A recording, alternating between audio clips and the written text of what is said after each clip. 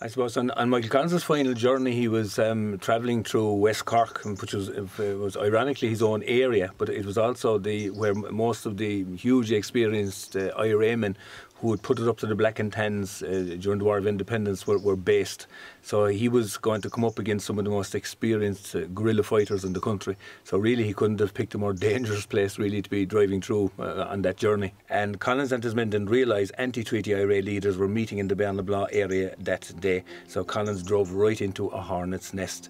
So when the Collins convoy came in then, there was an exchange of shots between the men removing the mines and Michael Collins' men, and the anti-treaty IRA lads got off the road up onto the high road and they opened fire down onto Michael Collins' convoy.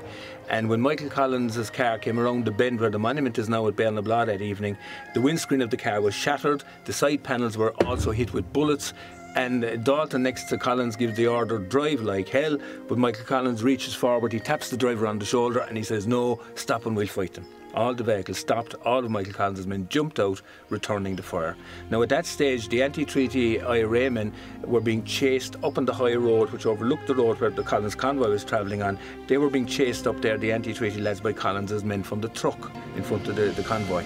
And for a while, the anti-treaty lads were trapped up on that high road between the machine gunner and the armoured car, firing his Vickers machine gun at them, and Michael Collins' men were behind them on foot. But the next thing, the machine gun and the armoured car jammed. And that's when the IRA began to run off opposite Michael Collins up on the high road, and he went following them along the lower road.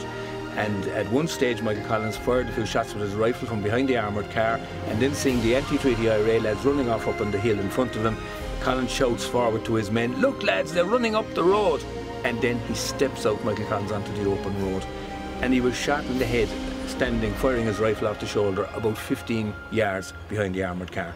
They ran around the back of the armoured car and they found Michael Collins lying on the road, his head resting on top of his rifle, his cap had fallen off, and there was this massive gaping wound the size of your fist above and behind his right ear. A few minutes later, Michael Collins' men took him out on the side of the road in a forward, safer position, and it was there while they were bandaging his head and saying the act of contrition into his ear that they suddenly noticed Michael Collins' face go pale. He closed his eyes and he was gone.